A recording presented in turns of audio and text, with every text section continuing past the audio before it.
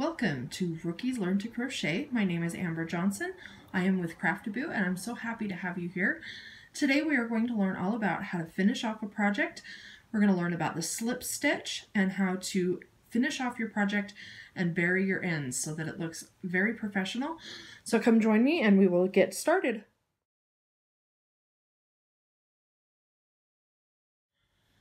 Okay, so welcome back, and what I have here is a little swatch that I'm going to show you how to finish off your project and to tie in your ends so that they're buried and they don't come out and your project looks very professional. So here we go. We are almost all the way around. You can see I finished my border all the way around, and I'm going to put in the last few stitches, and we're going to learn about the slip stitch and how it differs from your other stitches that you've already learned. So right now I'm just doing a single crochet border all the way around, and these are my last couple of stitches. So we're going to do that. Let me zoom in a little so you can see this a little better. So as you can see, this is where I started my border. So I'm just going to close it off, and how we do that is we're going to go into this stitch just like we normally would and pull up a loop, just like we're going to do a regular single crochet. But instead of doing a single crochet and yarning over and pulling through, we're going to take this loop that we just pulled up and pull it through this loop, just like that. That is what is called a slip stitch, and it's different because it doesn't add any height to your project because you're not adding any more yarn to it.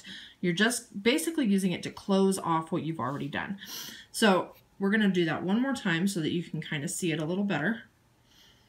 Get the hook back in here. So we're going to go into the stitch just like normal. We're going to yarn over and pull up a loop just like normal.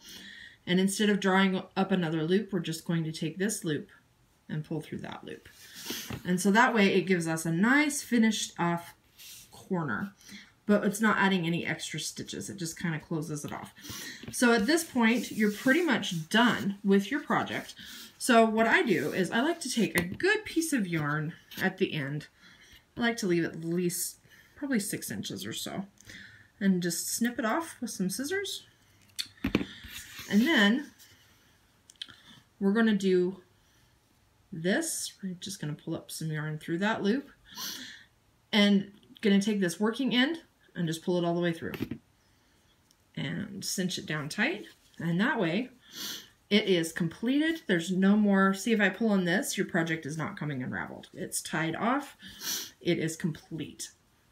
So then I take my yarn needle, and this needle is different because you can see that the eye of it is a lot bigger than a normal needle eye, and it's made specifically for yarn so that yarn can fit through the eye of it. So what we're going to do, if I can do it, is get the yarn through here just like that.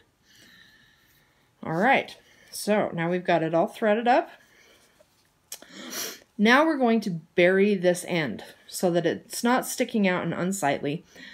And all you do for that is you take your yarn that's been threaded through the needle, and I like to bury it under some stitches. So I just go in just like that under the previous stitches that I've made.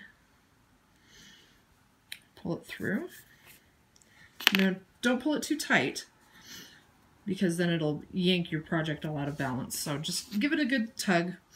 And then I like to go back the way that I came, because even if I pull on this, sometimes the end could come out.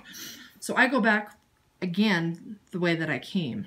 And I go over this last stitch and under these stitches. And I like to bury it good. So I even go in between some threads and give it a tug and pull it through, and then make sure that your tail comes out. And then there you go. You have pretty much threaded it all through. You can unthread your needle, and then take your scissors and snip it off pretty close, but make sure you don't cut your work. Give it a tug to bury that little end, and there you go. It is all complete. See, you can not see where we put that yarn in there. I mean, you can kind of tell because you know where you were, but it is buried good and deep in there. So that is pretty much it. It's super simple. The slip stitch is pretty fast and easy.